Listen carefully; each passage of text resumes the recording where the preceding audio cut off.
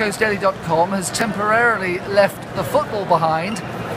We're checking out a bit of culture here in Sao Paulo. We've come to the central market in Sao Paulo, and it is an amazing place. If you follow me here, we've got dozens of stalls here. This one's selling a wide variety of local cheeses. We've got olives, onions, all sorts of pickles. And over there, just to remind you that the World Cup is taking place, or the flags of Brazil. Everyone is wearing football shirts here. They're all thinking about the World Cup.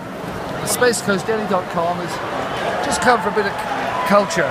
There's some cheering on behind here, and I think that Costa Rica have just beaten Italy, so that means it's curtains for England. Moved along to a bar where they make and serve and fill you up with a sandwich that's known as the Immortal Sandwich. And this it is here. Now I'm going to give you one guess as to why they call it the Immortal Sandwich, and that's because it goes on forever and ever and ever.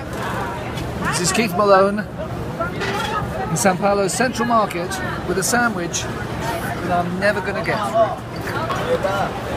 And how about this for a stall showing a wide variety of local fruit? They've just given me a bit of fruit called kaki.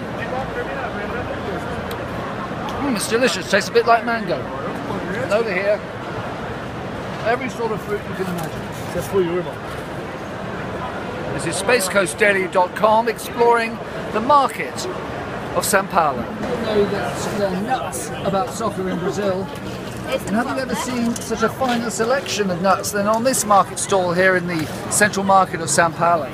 If you look closely, they even have the nut called a Viagra. So I'm just going to try one. I'll tell you what, all I'm going to get, I think, is a stiff neck. Sao Paulo is alive with 22 million people. spacecoastdaily.com is right in the centre now. It's known as Centro. Up there is one of the main streets.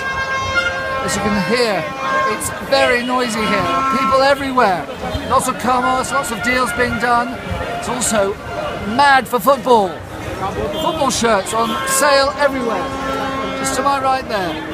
In fact, you can get anything you like in Centro in Sao Paulo.